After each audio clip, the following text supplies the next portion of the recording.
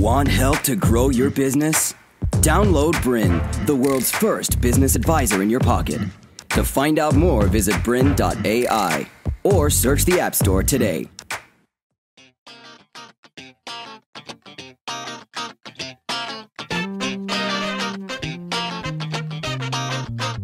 Hello and welcome to this episode of Course Creators. I'm your host, Sarah Cordiner, and today we are going to be talking about the 9 stages of building a wildly successful online course. Maybe you're already creating online courses. Perhaps you're just thinking about it and just don't know where to start.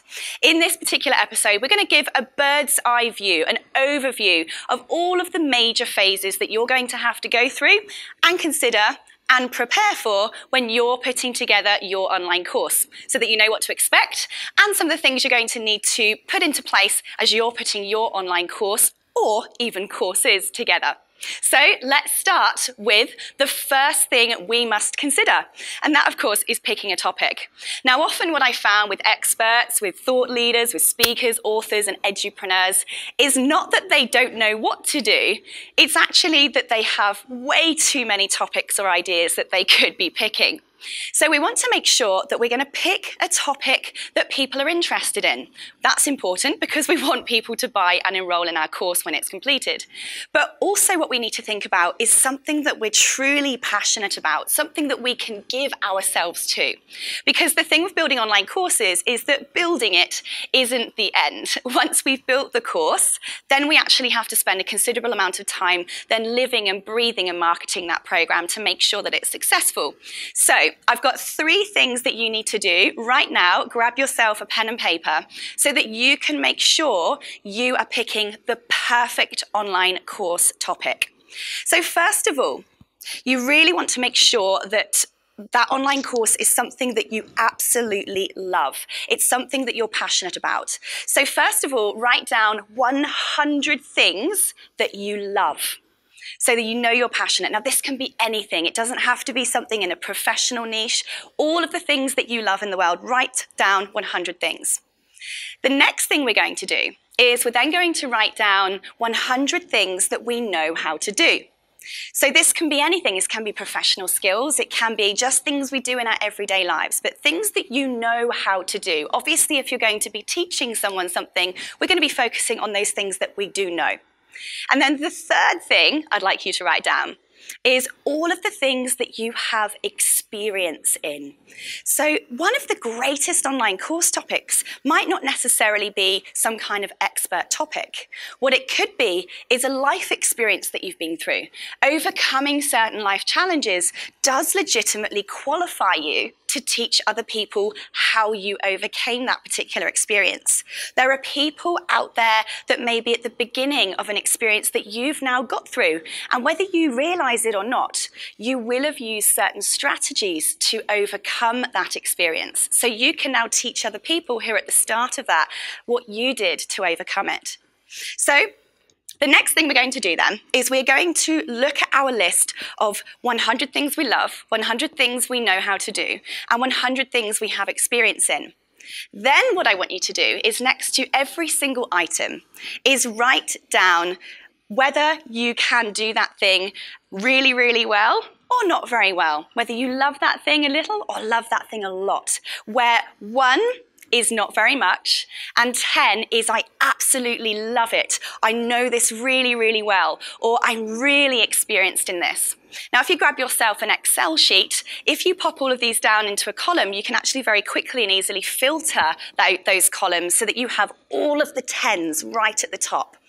And now, if you have across the top of your Excel sheet topics that all have 10, 10, 10, 10, you have got yourself the perfect online course topic. So that's my quick tip for picking the perfect topic. Stage number 2 for building yourself a wildly successful online course is to check whether that course has high market demand. Now, you are going to put serious blood, sweat and tears into this online course, so you need to make sure that people are actually going to buy it at the end. So there's a couple of things we need to do for this, and there are numerous ways that you can check market demand. I'm only going to give you a couple of the first checks to do today. Now, the first one is to go onto Google and quite quite simply type in your online course idea. So perhaps you have some keywords that your course is about. If you're teaching Facebook advertising, clearly those are your keywords. If you're teaching how to build a website, clearly those are your keywords. So pop those down into Google and first of all, just see what comes up. Now, here's the thing. A lot of people think that if there is a lot of competition in their particular topic, that it's not a good idea.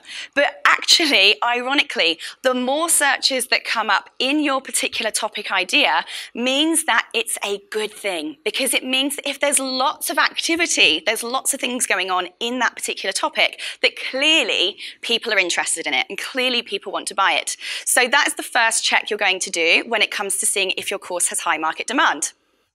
Secondly, what we're going to do then is we are going to have a look at the other online courses on the market, because it's all well and good, first of all, establishing that people want our content and want our product, but we really want to make sure that our course is different, because if we're going to build one that's the same as everyone else's, then we're going to have to fight really hard to make sure that ours gets seen. And what we don't want to be doing is playing advertising wars. We want to be playing value magnetation, basically, if that's a word.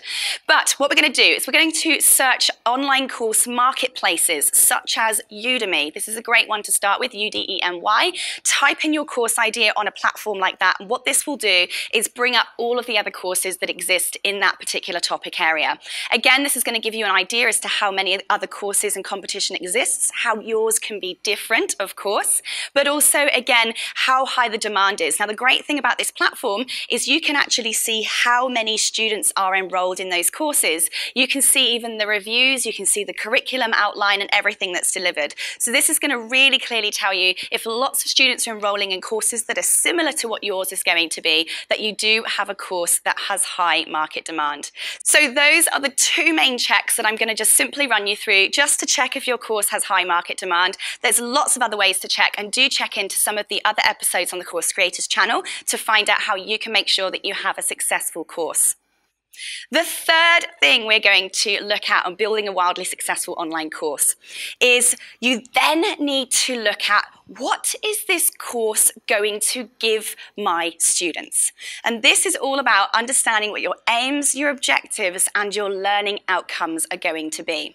Now, the thing with the modern day world is that we all have freely available access to information. There's information everywhere. And in fact, the biggest problem is that most of us are overloaded with it. I'm quite sure that if I said to you, have you ever bought a book that you've never read? Or have you ever enrolled in an online course that you haven't yet taken? The chances are you'd say yes.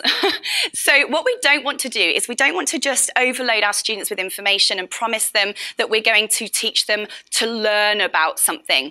What we want to do to have a wildly successful online course is very clearly define what the result of our course is going to be. We want to show them that we are going to actually give them something. We're going to take things off of their to-do list instead of giving them more to put onto it. So our learning outcomes do a couple of things. Learning outcomes clearly define in a measurable manner exactly what the outcome will be. And I say measurable because we have to use certain language when we're writing our learning outcomes that clearly define exactly the outcome that will take place. So for instance, we're going to use verbs. We're not going to say by the end of this course you will understand how to something. You are going to say things like by the end of this course you will be able to define the 7-step process for. By the end of this course you will be able to articulate the methodology for. What you don't want to do is just say understand or learn, because they're not measurable, they're vague, and they don't actually clearly define the result, and therefore people may have the wrong conception about what your course is going to achieve for them. And when people go into a course with unclear ideas of what they're going to get from it, this is when you can run the risk of having dissatisfaction. You're going to have students coming and going, well, I thought your course was going to do X for me, but it didn't. And that's not because your course didn't deliver necessarily. It can be because the way the learning outcomes or the promises of the course were written are that they weren't written clearly and defined enough. So that third stage of this course creation process is to sit down and look at all of the modules you plan to deliver and ask yourself these 3 questions. By the end of my course, my students will be able to do what? So these are all the practical skills your students are going to be able to do. These are practical, physically demonstrable activities that they will be able to perform as a result of delivering or taking your training program. So what will they be able to do by the end of your course? The next thing you're going to ask is, what will they know by the end of your course? So what knowledge will they have gained? Will they understand certain concepts? Write down the exact knowledge that they will gain. And then finally, write down how they will feel by the end of your course. So will they feel more confident in something? Will they feel less fearful about something? So once your students clearly understand what skills they will be able to do, what knowledge they will be able to gain, and exactly what feelings they will have or not have by the end of your course, and that those are written in measurable verb language, also known as Bloom's taxonomy, if anyone wants to look that up. To continue enjoying this presentation, download BRiN, the world's first business advisor in your pocket. To find out more, visit BRiN.ai or search the App Store today.